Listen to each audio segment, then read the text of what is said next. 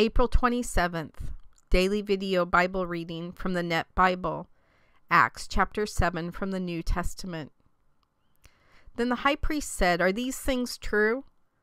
So he replied, "Brothers and fathers, listen to me. The God of glory appeared to our forefather Abraham when he was in Mesopotamia, before he settled in Haran, and said to him, 'Go out from your country and from your relatives, and come to the land I will show you.' Then he went out from the country of the Chaldeans and settled in Haran. After his father died, God made him move to this country where you now live. He did not give any of it to him for an inheritance, not even a foot of ground. Yet God promised to give it to him as his possession and to his descendants after him, even though Abraham as yet had no child. But God spoke as follows: 'Your descendants will be foreigners in a foreign country, whose citizens will enslave them and mistreat them for 400 years. But I will punish the nation they serve as slaves,' said God. 'And after these things they will come out there and worship me in this place.' Then God gave Abraham the covenant of circumcision, and so he became the father of Isaac, and circumcised him when he was 8 days old. And Isaac became the father of Jacob, and Jacob of the 12 patriarchs. The patriarchs, because they were jealous of Joseph, sold him into Egypt. But God was with him and rescued him from all his troubles, and granted him favor and wisdom in the presence of Pharaoh, king of Egypt, who made him ruler over Egypt and over all his household. Then a famine occurred throughout Egypt and Canaan, causing great suffering, and our ancestors could not find food. So when Jacob heard that there was grain in Egypt, he sent our ancestors there the first time. On their second visit, Joseph made himself known to his brothers again, and Joseph's family became known to Pharaoh. So Joseph sent a message and invited his father Jacob and all his relatives to come, 75 people in all. So Jacob went down to Egypt and died there along with our ancestors, and their bones were later moved to Shechem and placed in the tomb that Abraham had bought for a certain sum of money from the sons of Hamor in Shechem.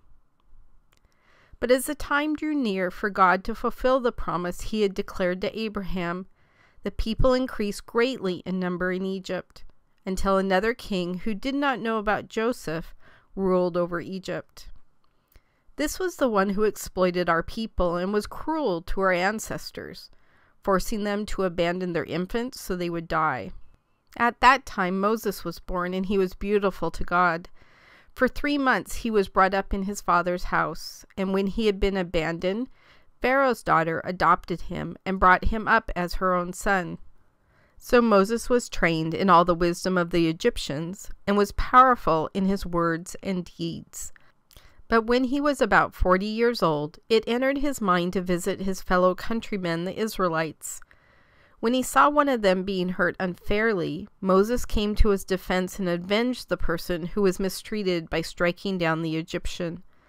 He thought his own people would understand that God was delivering them through him, but they did not understand. The next day Moses saw 2 men fighting and tried to make peace between them, saying, "Men, you are brothers. Why are you hurting one another?" But the man who was unfairly hurting his neighbor pushed Moses aside, saying, "Who made you a ruler and judge over us? You don't want to kill me the way you killed the Egyptian yesterday, do you?" When the man said this, Moses fled and became a foreigner in the land of Midian, where he became the father of 2 sons. After 40 years had passed, an angel appeared to him in the desert of Mount Sinai, in the flame of a burning bush.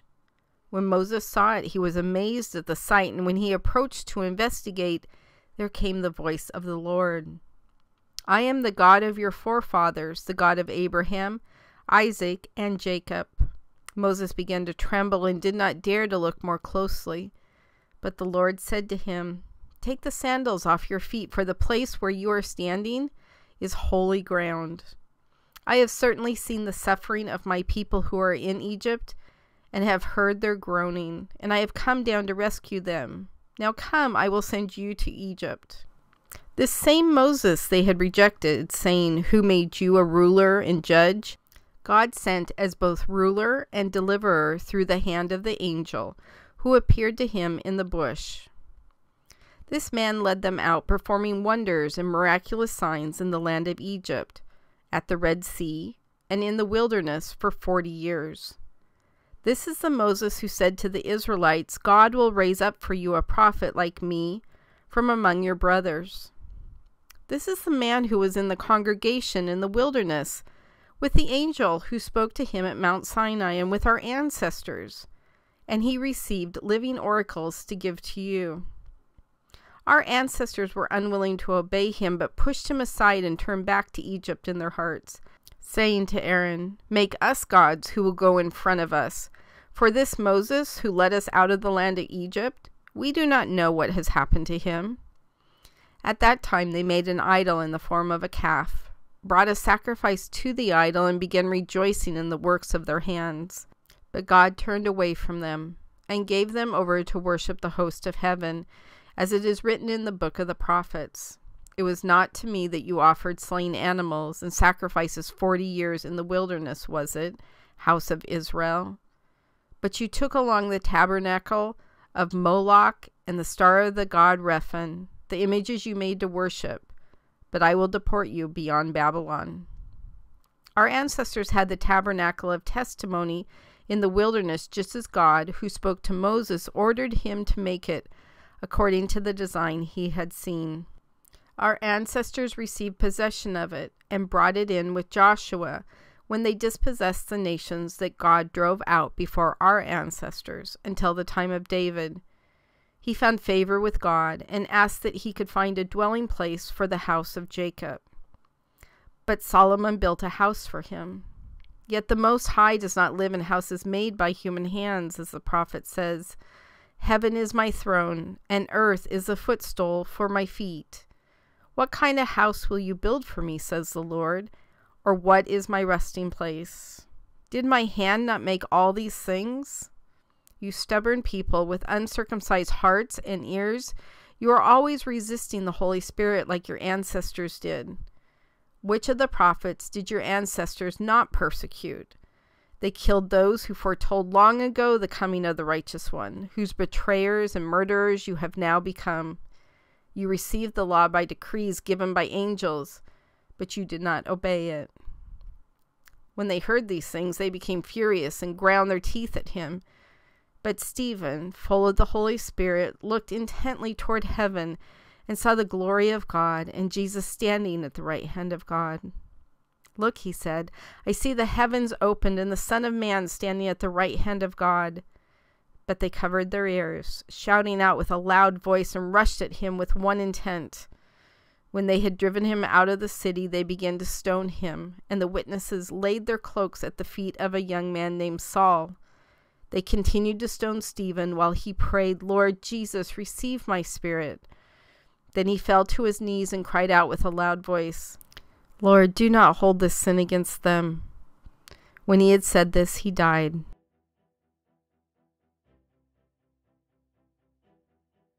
God, it's amazing watching Stephen lay the groundwork for us to become disciples for the whole entire world. From Stephen, the rest of the crew was sent out, and they started expanding out to talk about you. And for me, that gets really exciting because all the discipline training that I'm going through and different people that I'm helping with, it's just amazing to kind of see where those first fingers of the discipleship actually started to move out. But one of my favorite parts of this chapter is this tiny glimpse we get at the very end of a young Saul, soon to become Paul. Watching this angry mob who at this point must just be furious with rage enough to kill someone. And they throw their coats and cloaks at the feet of this young man, asking him to watch them while they kill another man over his beliefs. And I think about that part of the story a lot, that we know that Saul went on to do horrid and horrendous things to Christians, condemning them to death over and over and over again before he had his conversion and went on to become an incredible man for you, God. But what kind of effect was that situation having on him, where all the people around him were in a rage and hollering and yelling, and then finally killing a man right in front of Saul? Maybe at this point Saul already had an evil heart. Maybe he would have, if there had even been a vote, maybe he would have voted that Stephen should have been stoned. Or was it the impression of the crowd and the people around him that caused his heart to become dark and filled with hatred? You know, we'll never know, but you know, God, you know what happened to him. And I think about Saul a lot. I think actually of Saul a lot more than I think of when he became Paul. Because I was Saul for such a long time of my life. I didn't kill anybody that I know of. But I don't know how much further I actually could have been away from you. When you talk about removing our sins as far from the east as the west, I felt like that with you.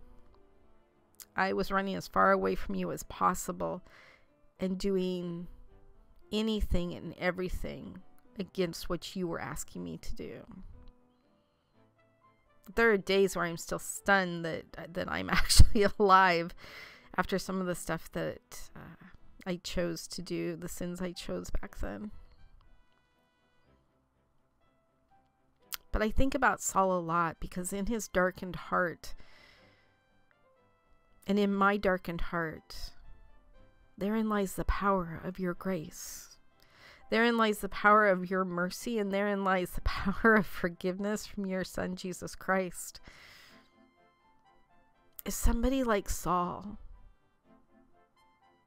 can go on to become this amazing man of God for you, completely change his life around, if you can take somebody like me who was doing some awful, horrid things in her life, not only was I making choices for myself, but I was causing other people to sin as well and taking them down with me. And yet here I am. I'm one of your chosen children. I get to read your word every day. I get to live out the discipleship training that you talk about in this Bible that we're reading. Almost every day I am stunned that your choice was to save me, that your choice was to bring me to this point, that your choice was to stop the insanity of those choices I was making and allow me to have this life instead. And so I think about Saul a lot. I suspect at a different time and place I would have been Saul, and I would have allowed somebody to be killed in front of me, and I would have gone along with the crowd and watched their stuff for them. Maybe even thrown a few rocks myself. God, you were so powerful. If anybody is listening right now and thinks that they have done something so bad that there's no way in the world that you could forgive them, and there's no way that their life can change around, please, God, let Saul just sink into their heart.